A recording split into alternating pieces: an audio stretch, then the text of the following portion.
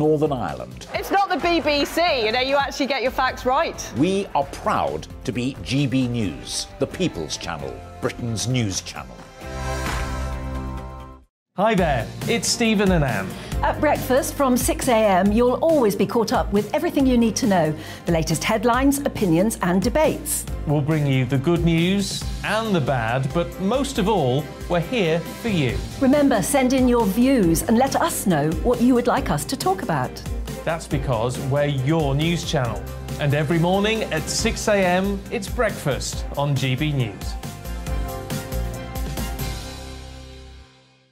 Monday to Thursday on GB News, it's Bev Turner Today from 10 a.m. We're going to be here for you, our GB News family, to keep you up to date, but also make you smile. The guy went from puberty to adultery. And I can't wait to bring a few of my own opinions. I have no time for cultural totalitarianism. We'll engage in passionate, but always polite debate, with your thoughts and opinions at the centre of it all. Only on GB News, the People's Channel, Britain's news channel. Join me, Nana Akue, Saturday and Sunday afternoons on GB News. Expect fiery debate and passionate discussion as me and my panel tackle some of the biggest topics hitting the headlines. It's a place for everyone's opinion. No one gets cancelled, but no one gets an easy ride. Oh, she's on it today! Be ready for conversations that are fierce, frank, and of course, fun. Every Saturday and Sunday afternoon from 4 p.m. on GB News, the People's Channel. Join my show Farage, 7 p.m. till 8 p.m. Monday through Thursday, and there you will get opinion, analysis, debate, and I'll cover stories that nobody else dares to touch. You've been cancelled. Join the club. Oh my goodness me! And then for the last 15 minutes, talking pints. Over a drink, we have a civilised conversation with someone. We very often disagree, but we do it in a grown-up way. Come and join me on Farage. We are GB News, the People's Channel. And right across the United Kingdom. You can find us on Sky Channel 512. Virgin Media Channel 604. Freesat Channel 216. Freeview Channel 236. And YouView Channel 236. You can also take us with you on DAB+ radio. With the GB News app and at the website gbnews.uk. We're absolutely everywhere. Come join us on GB News, the People's Channel, Britain's news channel.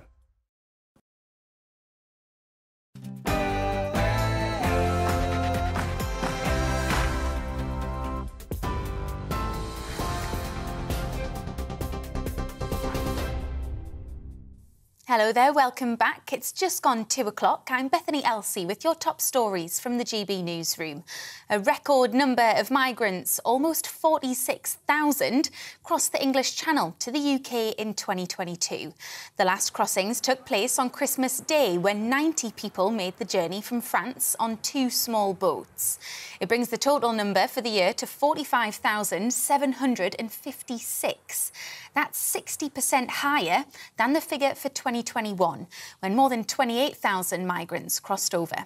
Prime Minister Rishi Sunak has promised to bring in laws this year to make it clear to those who enter the country illegally that they won't be allowed to stay. Pope Francis has paid his respects to his predecessor whilst addressing worshippers at the Vatican this morning. Pope Benedict XVI died within the Vatican City at the age of 95. Tomorrow morning, his body will be brought to St. Peter's Basilica, where people will be able to pay their respects. He will lie in state there for 3 days until his funeral on the 5th of January. Celebrations to mark the start of 2023 have taken place across the nation, including in central London, where a crowd of more than 100,000 gathered to watch the New Year fireworks display.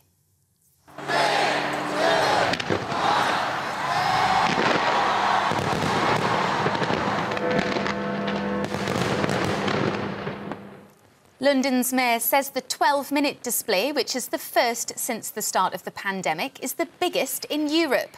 The sold-out show featured a tribute to the late Queen Elizabeth, highlighted the Lionesses' Euros win and showed solidarity with Ukraine. But it was a much quieter affair in Scarborough thanks to Thor, the Arctic walrus. The Yorkshire county cancelled its New Year fireworks display to avoid causing him any distress. He was spotted in the town's harbour and it's thought to be the first one ever seen in the county. He's since moved on and experts say he was likely just taking a break before a long journey north. In his New Year message to Ukraine, President Volodymyr Zelensky says he hopes the war with Russia will end this year. He spoke as missiles rained down in and around the capital, Kyiv. Ukraine's armed forces says Russia has launched more than 31 missiles and 12 airstrikes at targets across the country overnight. Curfews ranging from 7 p.m. to midnight made celebrations for the start of the new year impossible in public spaces.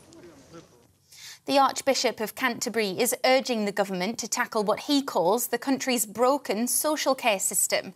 Justin Welby used his New Year message to say care homes are struggling to cover energy bills and to retain staff. He's called on everyone to rise to the challenge of repairing the present system. But the government says social care was made a priority in last month's autumn budget. They pledged £7.5 billion in support over the next 2 years. 2 men have been charged with the murder of a non-league footballer who was stabbed to death in Birmingham on Boxing Day.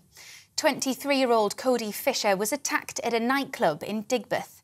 21-year-old Cammy Carpenter and 22-year-old Remy Gordon will appear before magistrates on Monday. And from today, more than 4,600 bus routes across England will have fares capped at £2 for a single trip. More than 130 operators outside of London have joined the scheme, which will last until the end of March. The cap is being paid for with £60 million of money from the government. You're up to date on TV, online and DAB+ radio. This is GB News. I'll bring you more updates in an hour's time, but now it's time for a GB News special programme, A Royal Year, with our reporter, Cameron Walker.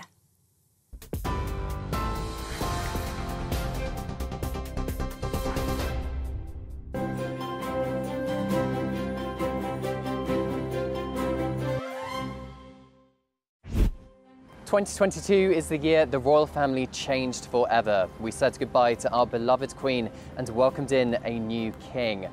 I'm Cameron Walker, GB News' royal reporter, and I'm taking you on a journey, looking back on a major year for the royals and the enormous constitutional change that has engulfed Great Britain. Coming up, we look back on a jubilant weekend of pomp and pageantry when the country came together to celebrate the Queen's 70 years of service. For us all to be celebrating, not just the Queen, but life, our lives, our being together again, was, I think, something very, very special. We'll share details of why Prince Andrew might have decided to settle out of court with his accuser. It's often a strategy that they utilise just to make something go away. Plus, Alistair Stewart and Arlene Foster reflect on what the passing of the Queen means for Great Britain.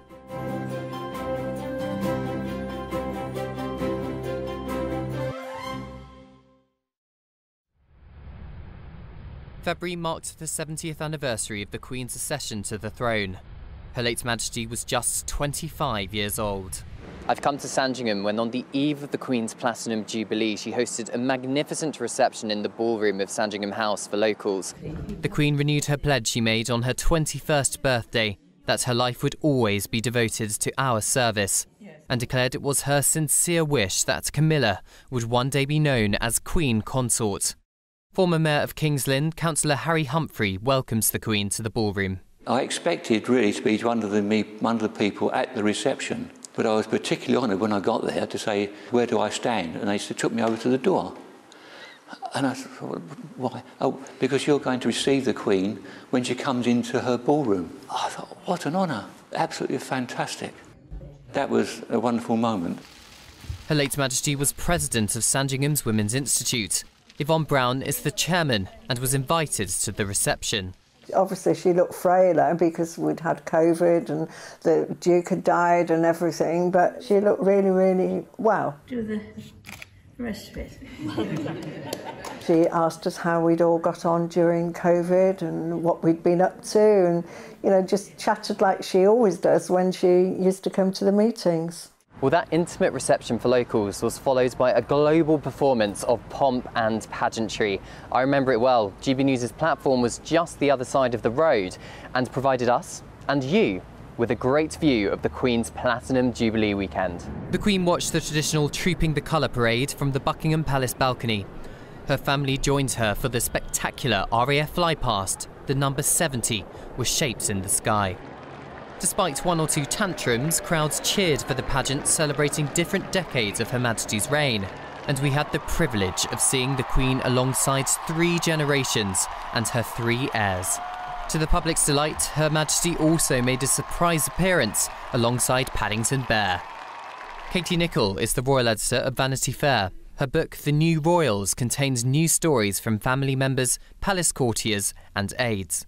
There was such a global interest in this sort of mammoth 4-day celebration of the Queen's 70 years on the throne. And I remember speaking to many people there who weren't even monarchists. They were people who wanted to come and soak up the atmosphere, who wanted to bring their children down to be a part of history in the making, and of course to try and get, for those who were royalists, to have a glimpse of the Queen. And I do remember just having that sense of almost this being a bit of a swan song, that this was the final farewell. I mean, the Queen did look very, very frail, albeit happy to be there, but very frail. And I do remember thinking, I wonder if we'll ever see her on this balcony again.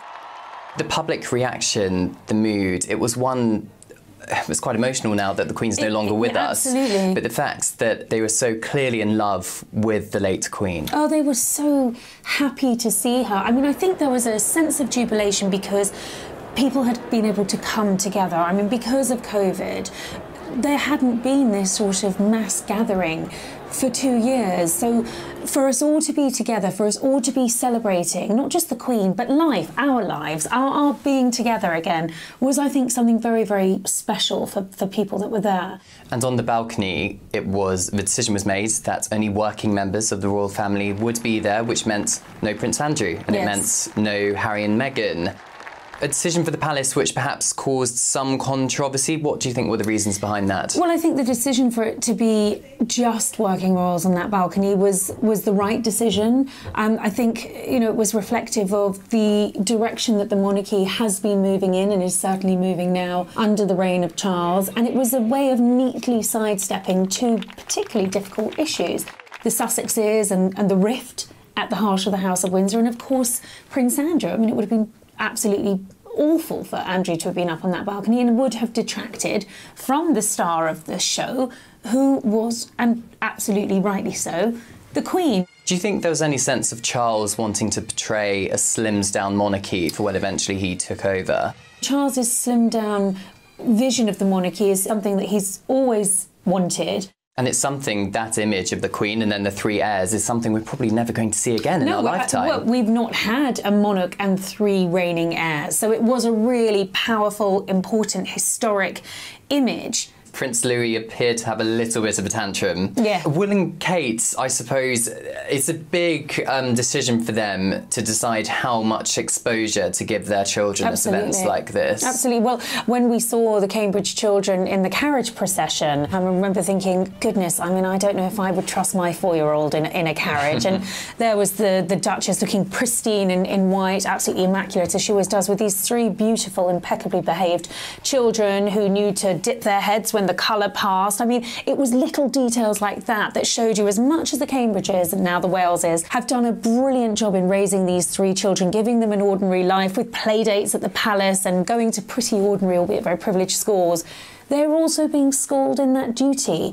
And, you know, to see them up on that palace balcony was a wonderful treat, I think, for all royal watchers, a reminder of the next generation of royalty, and so an important image in that respect. But I think it also humanises the royal family. It makes them all the more relatable. So yes, seeing little Louis having something of a royal tantrum in the royal box, well, you know, hats off to the Duchess for her coolness when, you know, she knew that cameras would be trained on her.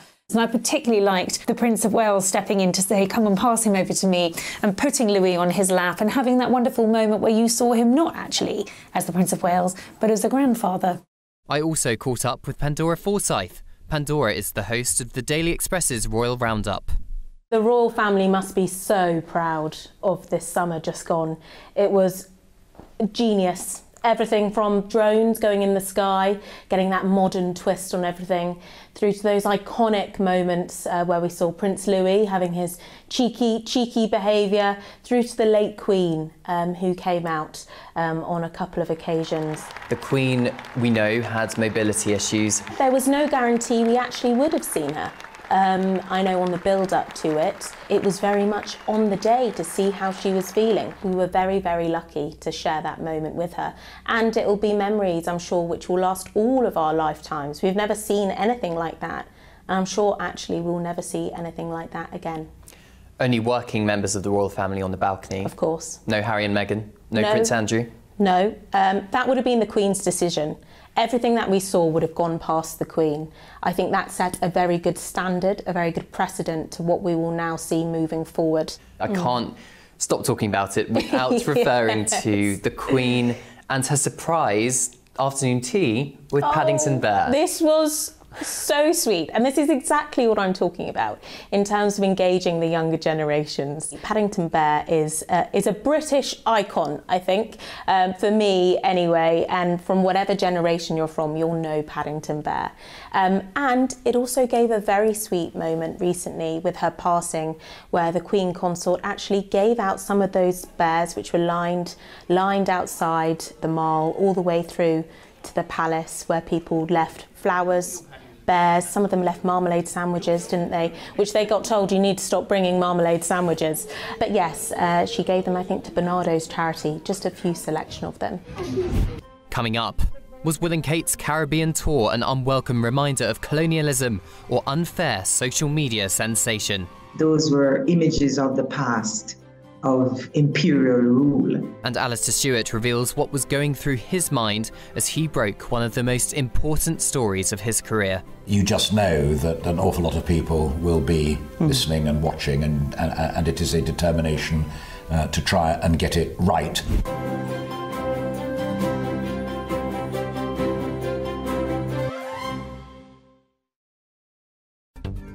Looking ahead to this afternoon, and the UK is looking cold with rain and hail snow over Scotland, showers and bright spells elsewhere. Here's the details. Patchy rain and hail snow will continue to gradually clear to the east, but it will remain mostly cloudy with hill fog lingering in places. A mostly cloudy day to start the new year across Northern Ireland. There will also be some patchy light rain at times. There'll be a mixture of bright and sunny spells along with scattered showers across northwest England. The showers will be heavy and blustery at times. Bright or sunny spells will edge in from the west, although it will stay rather cloudy in the east. There'll be locally heavy blustery showers in the west too. It's a rather cloudy and windy start to the new year across the Midlands. An isolated heavy shower is possible in the west. A mild day for all.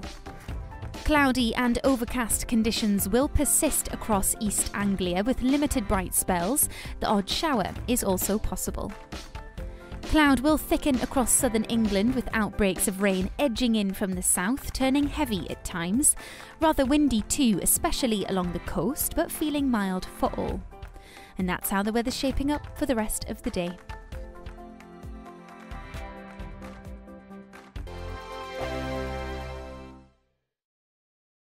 Monday to Thursday, 9 p.m. till 11 p.m. Join me, Dan Wootton. I'll bring you the sharpest takes and hottest debates. Do you not believe in prison? I don't believe in prisons. I'm completely stunned. I guarantee you there'll be no spin, no bias, no censorship. I actually was personally quite offended by it. And no reason to go to bed. So I guess they've always been quite woke. That's Dan Wootton tonight on TV, radio and online. Monday to Thursday from 9 p.m. till 11 p.m. on GB News. The People's Channel, Britain's news channel. Every morning from 6 o'clock, we'll wake you up with GB News Breakfast with all the stories you didn't know from the night before. So whether it's serious news, entertainment, or your own views from all over our great nation, we're here to kick off your day with a smile. The national media should be reflecting and reporting what's happening here. You will notice the northwestern accents. Whether you're with us on TV, radio, or online, every morning, it's breakfast from 6 a.m. Hope you can join us. Join me every Sunday at 6 p.m. for Gloria Meets. In exclusive interviews, I'll be finding out who our politicians really are and what they really think. It's something that you would never want anyone to suffer. I didn't know what channels there were. I didn't think I'd be believed. I must have weighed about 7 stone and I'm 5'8". My instincts was to sort of cover this up. I mean, clearly that was a mistake. Join me every Sunday at 6 p.m. on GB News, the People's Channel, Britain's news channel. Hello there, it's Eamon Holmes here from Breakfast on GB News. We're not just on your television and your screens, you know. We're on DAB plus digital radio, so you can listen to your favourite shows on the move. If you've not yet listened to GB News Radio, it's very simple. We're on your radio player and tune-in apps, on your smart speaker, phone or tablet, or online at gbnews.uk. Take us with you wherever you go. GB News Radio. You never have to miss a moment of the People's Channel. My name's Tom Harwood and join me 9:30 a.m. every weekday for The Briefing, your one-stop shop for everything you need to know about what's going on in politics today. I wonder if this is a deal that might need to be like the biscuits in this factory, twice baked. Is there not an opportunity here to win out against the extremes? Tom Harwood, GB News. What are you going to do about it? Things should have been done differently, and they certainly are being done differently. Don't miss it. The Briefing with me, Tom Harwood, 9:30 Monday to Friday on GB News. Hello, I'm Simon Evans. Join me on GB News for Headliners at 11 p.m, where I'll be joined by 2 of the country's top comedians as we take a look at tomorrow's newspapers tonight. If it's a big story, we'll be covering it, I guarantee, but we'll also have some fun along the way. That's GB News Headliners at 11 p.m. We won't put you to sleep, unlike some of the other paper review shows out there. So join us, 11 p.m, 7 nights a week.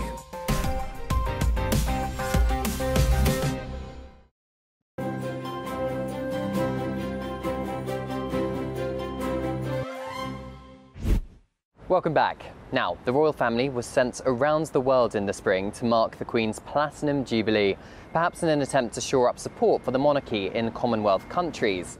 Charles and Camilla's visit to Canada proved on the whole a success. The biggest challenge arguably came from Prince William and Catherine's tour to Belize, Jamaica and the Bahamas. The then Duke and Duchess of Cambridge helped restore coral reefs by going scuba diving. William played football with the locals and Kate focused on early childhood development. But what should have been a goodwill mission turned into something quite different. An unfortunate picture of them greeting children through a wired fence echoed for some the historical slave trade.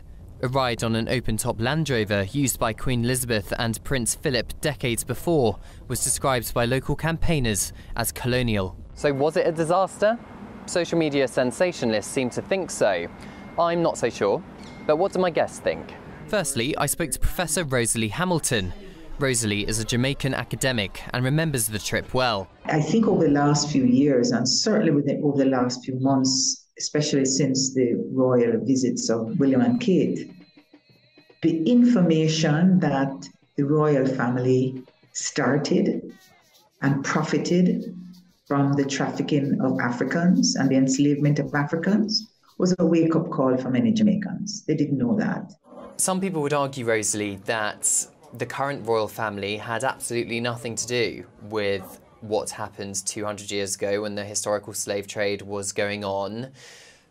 But perhaps your argument is that the current royal family are indirectly still profiting. Not only have the royal family continued to benefit from that wealth, but on the other side, Jamaicans, Caribbean people, and people who have come out of this process of colonization continue to live with the negative legacies of that colonial process. Before they arrived, the Advocates Network in Jamaica, which you are a part of, wrote an open letter to them, didn't you? So just explain what it said. We thought that it was really inappropriate at a time when the country could least afford it for royals to be welcomed in our country to celebrate an anniversary of their grandmother. We didn't feel that connection. But there were also what appeared to be hundreds, if not thousands, of people coming out to support Will and Kate on the tour, cheering, waving flags. What do you say to that? The best evidence we have is a recent poll that was done in July of this year.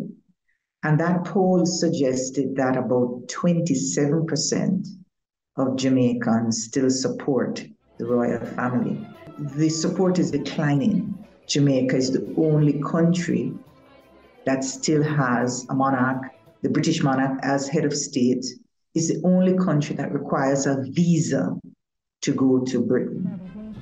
And importantly, a visa to access our highest court of appeal, the Privy Council. Now that has really troubled a lot of Jamaicans because they see that as unfair. So Will and Kate's Caribbean tour proved controversial, perhaps, for a number of reasons. Some people were saying that it looked too colonial and it didn't sit well with Jamaicans, did it? It absolutely did not. Those were images of the past, of imperial rule. And I think it concretized in the minds of many that that old subservient type relationship persist. And other kinds of images where, you know, they were dancing with people in the culture yard and so on, were images that are more modern and reflective. But the fact that those images coexisted with other kinds of contradictory images suggested a lot that at the core, not much has changed. The thing that frustrates me about the coverage of the photograph of Will and Kate greeting kids through a wired fence is because Raheem Sterling, a Jamaican football player, had exactly the same image pretty much taken on exactly the same day, but it didn't get nearly as much criticism, did it, as Will and Kate's did. So what are your thoughts on that? Those images don't and can't distort and shift the real experiences of our people. Images don't whitewash that. And so it's the actual experience that we have of a monarch as head of state that seems inconsistent with our reality. I think it was very much a mixed reaction, wasn't it? We all saw all those pictures with the hands through the fence. It shone a light on issues which have been surrounding the royal family for years. However, I do think that Kate, Catherine and William had no malice or ill intent behind that. And I think it's important, moving forward, they are aware of those issues, and people do hold resentment towards them in some parts of the world. And it's important to acknowledge that. And if people aren't listened to, that's when relations really do go down the pan. Because the issue with the protesters, particularly in Jamaica, was calls for reparations from the British states, the royal family. Will and Kate weren't alive then. The Queen wasn't alive then. So do you think the whole intent of the tour was lost on social media because that was the narrative that went viral? Yes, I think if the royal family had their way, then every bit of coverage and every bit of press would be positive. But we wouldn't be doing our jobs unless we really gave a real account of what happened. It was a difficult situation for them, particularly with, do you remember the open-top Land Rover that they stood on? Yes. And some criticism came from that, saying it was too colonial. But actually, that was the Jamaican government who asked them to do that. The royal family is so based on tradition. They like bringing in old traditions along the way and bringing them into modern life. I think now more thought process needs to go behind these moments. It's not of a time where, you know, every single newspaper is going to back that. And I think what they did do pretty well with social media is release those videos of the two of them scuba diving, showing the underwater world. Of course, conservation, a huge issue for William in particular. There was lots of positives on this tour too, right? Yeah, lots of positives, lots of great photo moments to take away. In fact, I remember some of the photos being on some of the front covers. Another example of the pomp and pageantry of the United Kingdom was the first state visit of King hosted, the first time, of course, as monarch, he hosted the South African President, Cyril Ramaphosa. And all of the pictures that we're seeing are extremely positive, aren't they? Extremely positive. And one thing, actually, which is good about having an older monarch is he has been able to establish these relationships throughout the years, which the late Queen, I will not speak of her service in a bad way, but she didn't have that experience when she came to the throne. The King has had years of experience and he's learned from the very best. Therefore, it's more natural for him now to be able to host these banquets and actually have real conversations. With his speech just before the state banquets got up and running, as it were, we're inside the ballroom of Buckingham Palace, a couple of things stood out to me, the first of which was he repeated what he said at the Commonwealth Heads of Government meeting earlier this year, where he said we need to recognise the wrongs which this country have done, perhaps referring to the historical slave trade. Once again, almost willing a conversation to start. Yes, he did. That in itself was huge. I think the royal family have shied away from that for a very, very long time. It is showing a completely new reign, a completely new, more perhaps modern outlook on things. I think people just want to hear that, you know, the royal family haven't always been perfect and they're acknowledging the history. His relationship with the Commonwealth is so important. Coming up, Dame Arlene Foster reveals what it was like in the room when Charles was formally proclaimed king. He lost his mother on the Thursday. Here he was on the Saturday morning, standing in front of all of his privy councillors. They're his privy councillors now, and it was quite a moment, I have to say. And find out why Prince Harry's relationship with the royal family is on a knife edge. If he is seen to be overtly critical and damaging of the royal family as an institution, there will be repercussions to that.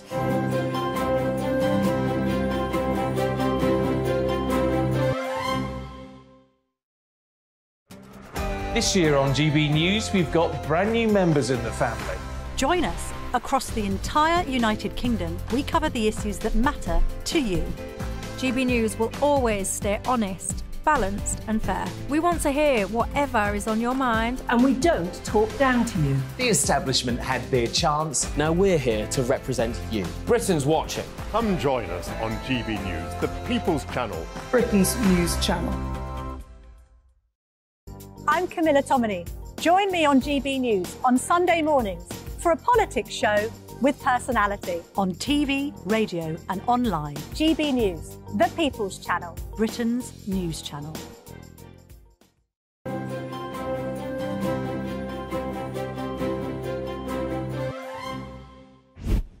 Thanks for joining us here on GB News as we look back on the royal family's 2022.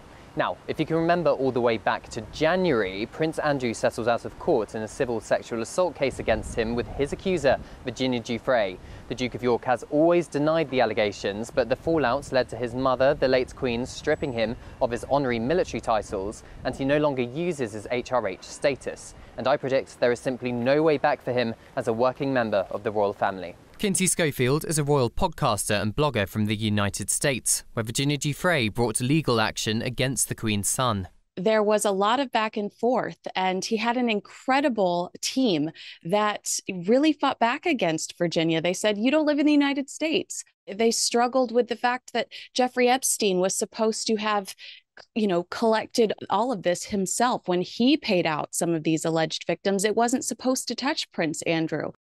Prince Andrew hid, I'm sorry to use the word, but he kind of hid in Balmoral, did not want to get that summons. And when he inevitably was handed that paperwork, they decided that it wasn't worth fighting, to protect the reputation of the monarchy and to protect the future of the monarchy. I think that he listened to the right people, and he decided to settle with Virginia Giuffre so that they could end this controversy. Do you think that's why he did it, to protect the monarchy? Because lots of people fail to understand how someone who maintains they are innocent of any wrongdoing would be prepared to pay out reportedly millions of dollars to a woman he claims to have never met. I agree with you. However, $1 million is nothing to the royal family.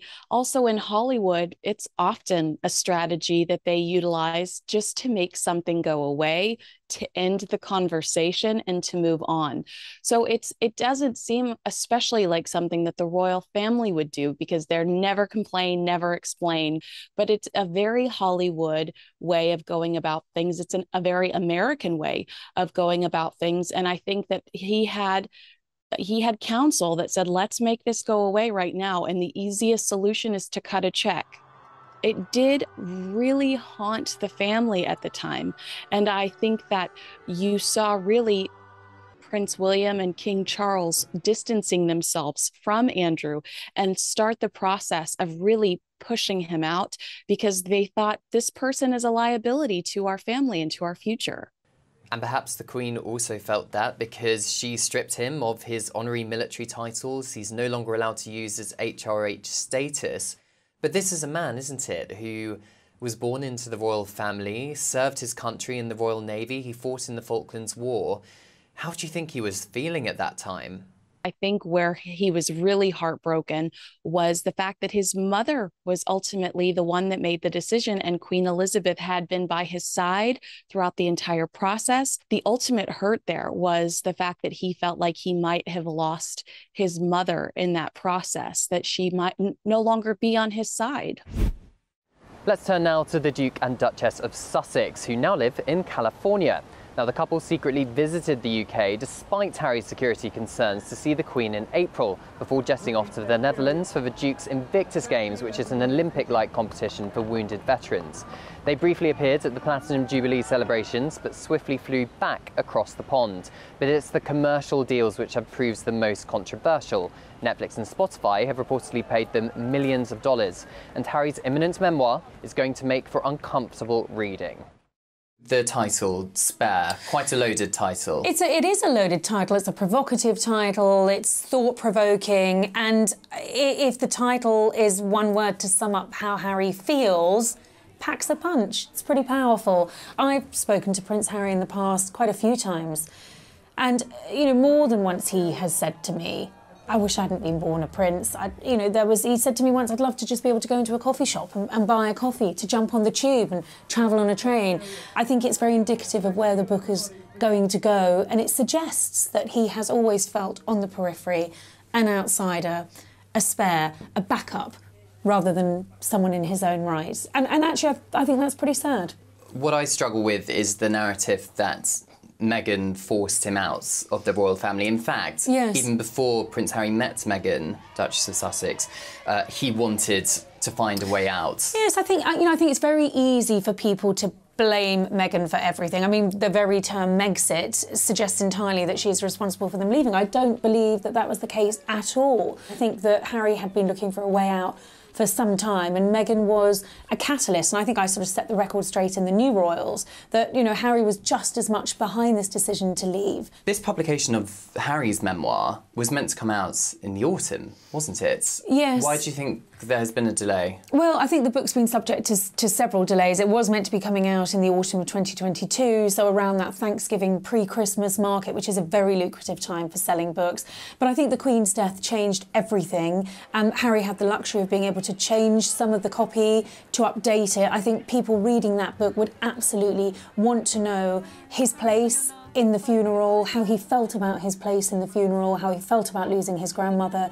I mean, that journey to Balmoral, when he missed the flight with other members of the royal family and went to Balmoral on his own, that's going to be a really powerful and important account to read. How much do you think he will criticise the royal family?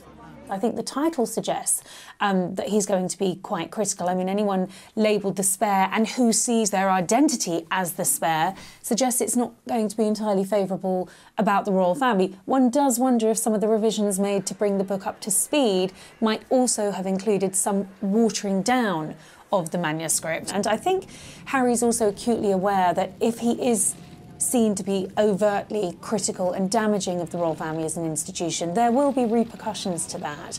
You know, there's the matter of titles here, and I suspect very strongly that Charles could revoke their titles and possibly not bestow titles on their children if Harry and Meghan's intention is to continue throwing hand grenades into the royal family. That's the thing, isn't it? It's because arguably brand Sussex only works because they have the titles, because their children now have the rights to be prince and princess. Absolutely.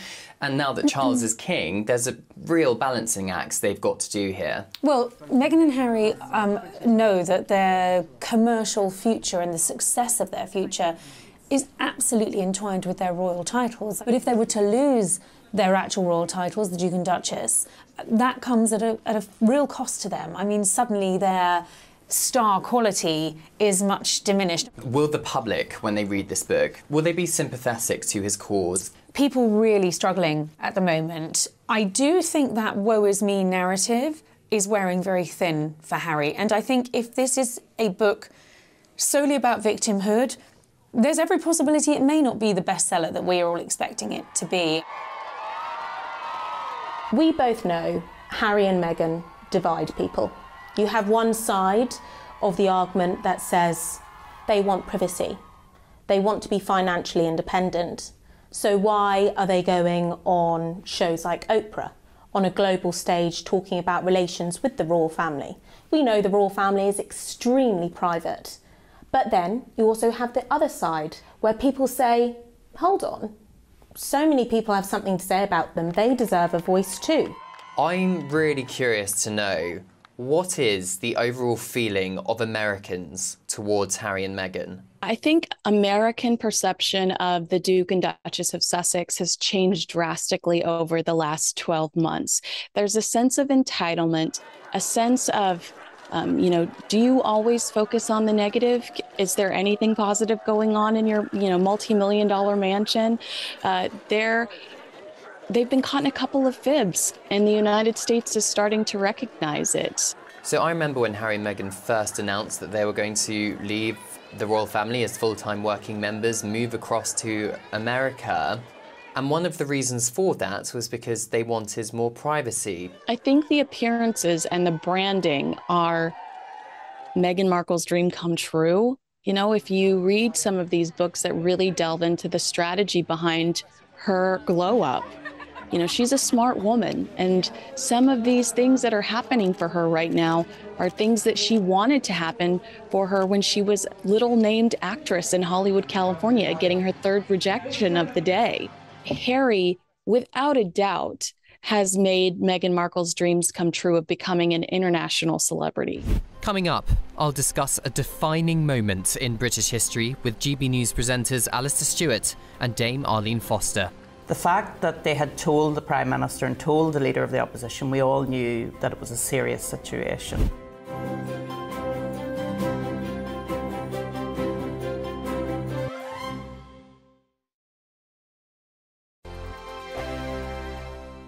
We are GB News, and we'd like to say thank you to each and every one of you for bringing us your conversations, for helping our great nation find its voice. We are here for you on radio, television, and online, across England, Scotland, Wales, and Northern Ireland. It's not the BBC, you actually get your facts right. We are proud to be GB News, the People's Channel, Britain's news channel.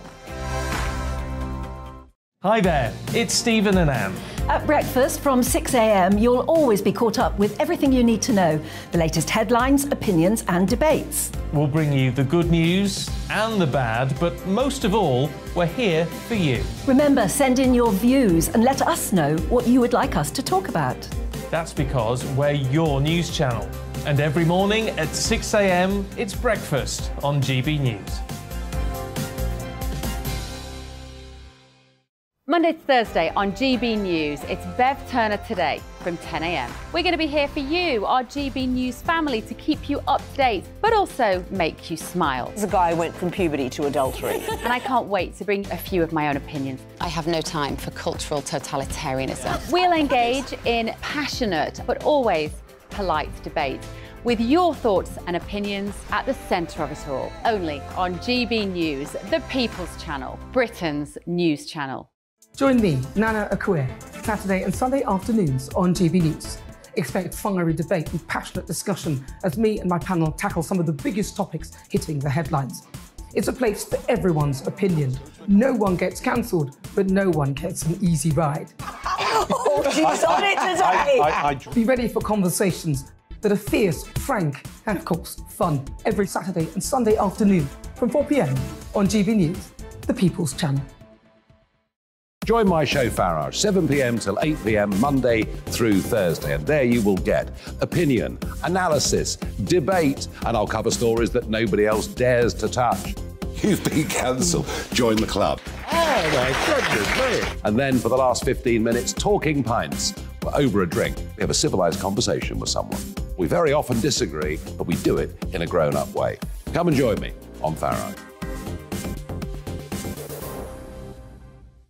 We are GB News, the People's Channel. And right across the United Kingdom. You can find us on Sky Channel 512. Virgin Media Channel 604. Freesat Channel 216. Freeview Channel 236. And YouView Channel 236. You can also take us with you on DAB Plus Radio. With the GB News app and at the website gbnews.uk. We're absolutely everywhere. Come join us on GB News, the People's Channel, Britain's news channel.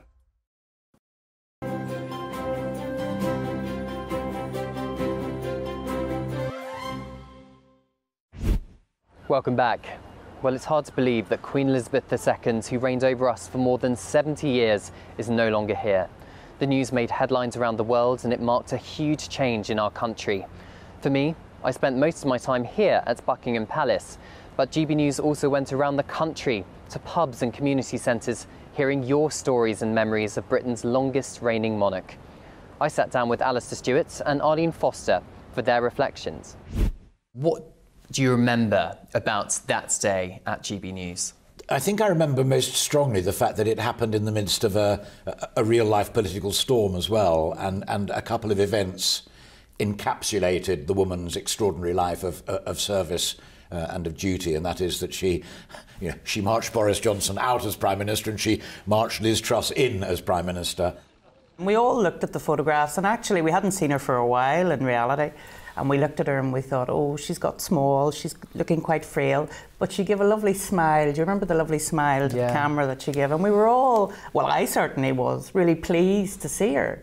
And then all of a sudden there was all of this note passing in the Commons and people looking very serious and everybody was wondering what it was, and then it was, the Queen's not well. And the fact that they had told the Prime Minister and told the Leader of the Opposition, we all knew that it was a serious situation, because you don't tell senior politicians that you've got a cold or whatever. It was serious. Yeah. And Alistair, you were the one who broke the news on GB News. What was going through your head at that time? Peter Sissons, who was a very close friend of mine and got crucified for a simple minor point about a tie. You just know that an awful lot of people will be listening and watching, and it is a determination to try and get it right. You both met the late Queen on a number of occasions. What was she like as a person? I mean, I have so much admiration for the Queen because she was a female leader at a time when there weren't very many female leaders about, and she was so young when she came to the throne. I had the great privilege of meeting her in a private audience when I was First Minister, and that is a nerve-wracking occasion when you're thinking about going in to meet the head of state and a lady of her stature. And when I say her stature, she is quite small, of course, and the photograph of me meeting her, I looked like an enormous giant beside her because I'm a lot taller than her. Let's talk about the Accession Council. First of all, the fact that it was televised was very significant, wasn't it?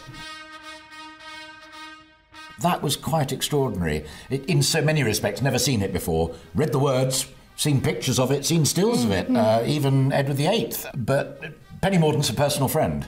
And she'd only just been made Lord President of the Council. Absolutely. And she's the woman who keeps the new king waiting while she reads out the rules of engagement, and then Privy Councillors, including the lovely one next to me, then say, yep, OK, he's the genuine article, he is the heir, and yes, we all agree to it. And it was just magical, because it was constitution, it was politics, it was people we've elected, people who lead us and we can get rid of, bringing in the guy who is there to do the job of work because he is the eldest son of the now dead monarch. I just thought it was magical. He'd lost his mother on the Thursday. Here he was on the Saturday morning, standing in front of all of his Privy Councillors. They're his Privy Councillors now. And it was quite a moment, I have to say. And there were 6 Prime Ministers there. Yes. People from Wales, Scotland, Northern Ireland and England. And of course, following the Accession Council, all the flags were raised to full mast, just for 24-hour periods, celebrating the new monarch, even though it was only less than 2 days earlier that we'd lost our old one. So that was an interesting time. It was all of that sort of planning that had been there for many, many years, kicked in, and it was so smooth. And obviously, because the Queen had passed away in Scotland, there was a whole different arrangement then that had to be gone through in terms of how we would progress down to London. And the other moment, which I really did think was special, and Arlene and I both adore Parliament and everything that it stands for, both houses of it, was the number of members of Parliament who chose to accept Lindsay Hoyle's invitation as Speaker to retake their oaths of allegiance. Labour and Tory, Liberal Democrat, across the spectrum, lining quietly up just to declare their loyalty to King Charles and his heirs, etc., etc., etc. And she laid at rest in St Giles Cathedral for 24 hours, particularly symbolic for me because it showed the late Queen was truly a Queen of the United Kingdom. I think sometimes we forgot that here was a royal family, here was a new king mourning at that time, because he had to go out and go right around the United Kingdom. And I have to say, I think it was a stroke of genius, that progress of King Charles around the United Kingdom. So he went to Northern Ireland, he had a service, he went to Scotland, he went to Wales. And it allowed people to show their respect for his late mother, but also their love for him. And I think that that was really, really strong. We were going out and talking to people and asking them why. Why were they standing in a queue for 12, 14 hours? Why did they feel that they wanted to do that? And I think people really loved that.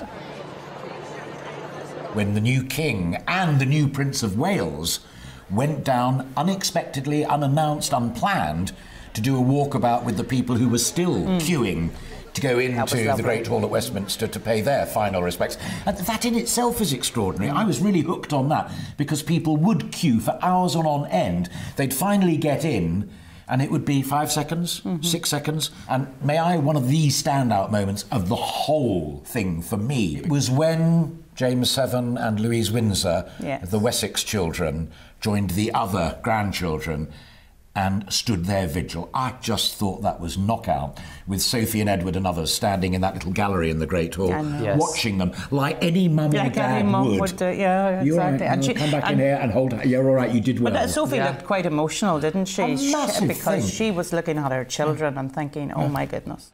I think it was important that the family did come together because I think everybody was watching what would happen with Harry and Meghan.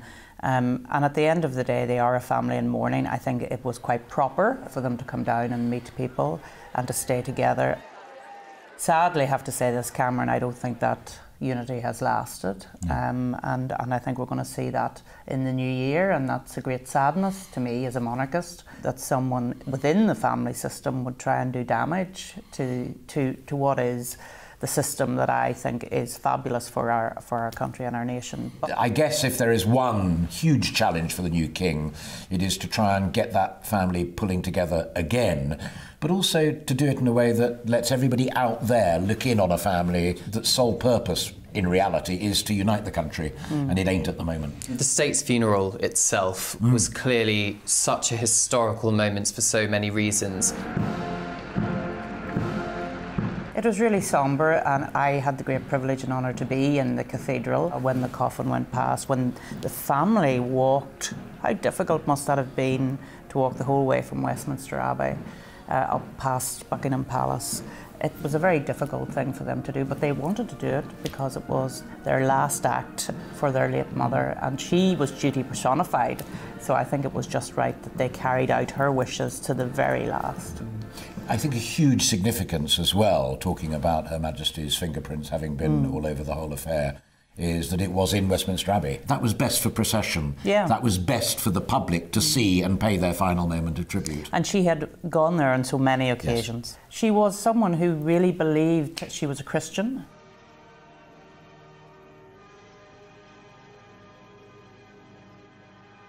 Horses and corgis at Windsor Castle. First of all, we had Emma, the Queen's pony. What kind of pony was that, Alistair? Well, she didn't only care about and love horses and ponies, and clearly rode very well as a child on a pony from the word go. She knew more about that industry and about breeding and about rare breeds than pretty well anybody in the country. Sturdy little fellas, bless their hearts, that she rode out with Terry, the head groom, across Windsor Great Park, almost towards the end, and would never wear a hard hat, which used to upset quite a few people. Having the two corgis as well, Mick and Sandy, gifted by Prince Andrew and now back with Prince Andrew, but it was a really emotional moment watching those images. Yeah. And the staff coming out as well, standing out, so many of the staff who wanted to pay their respects. Final point for both of you, what do you think is the lasting legacy of Queen Elizabeth II? Oh my goodness, there's so much. She has done so much for the country, across the world. She's been a global icon. I think her solid leadership has shown, for me as a female, what women can do in the world in a quiet way. You don't have to be bolshy, you don't have to be out there. You can lead quietly with dignity and integrity, and she has done that. And when I look, I think the heroine of the whole thing for me is Princess Anne. Yes. She travelled from Scotland with her mother's coffin. When I looked at her on parade, she was as straight-backed as any of the men that were there.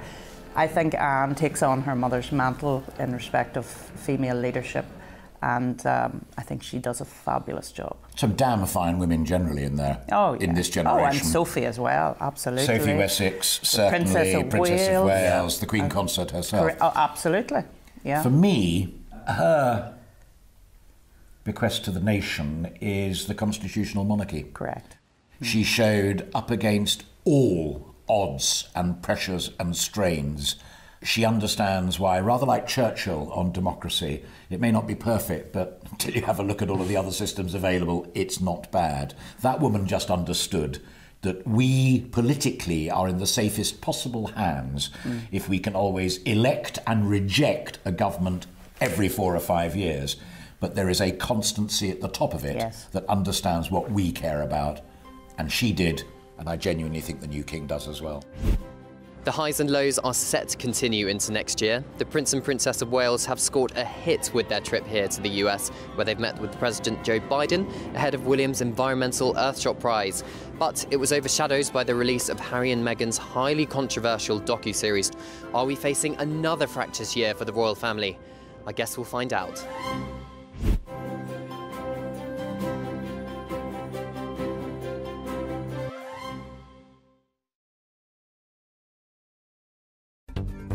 Looking ahead to this afternoon, and the UK is looking cold with rain and hail snow over Scotland, showers and bright spells elsewhere. Here's the details. Patchy rain and hail snow will continue to gradually clear to the east, but it will remain mostly cloudy with hill fog lingering in places. A mostly cloudy day to start the new year across Northern Ireland. There will also be some patchy light rain at times. There'll be a mixture of bright and sunny spells along with scattered showers across northwest England. The showers will be heavy and blustery at times. Bright or sunny spells will edge in from the west, although it will stay rather cloudy in the east. There'll be locally heavy blustery showers in the west too. It's a rather cloudy and windy start to the new year across the Midlands. An isolated heavy shower is possible in the west. A mild day for all. Cloudy and overcast conditions will persist across East Anglia with limited bright spells. The odd shower is also possible. Cloud will thicken across southern England with outbreaks of rain edging in from the south, turning heavy at times. Rather windy too, especially along the coast, but feeling mild for all. And that's how the weather's shaping up for the rest of the day. This year on GB News, we've got brand new members in the family. Join us. Across the entire United Kingdom, we cover the issues that matter to you. GB News will always stay honest, balanced and fair. We want to hear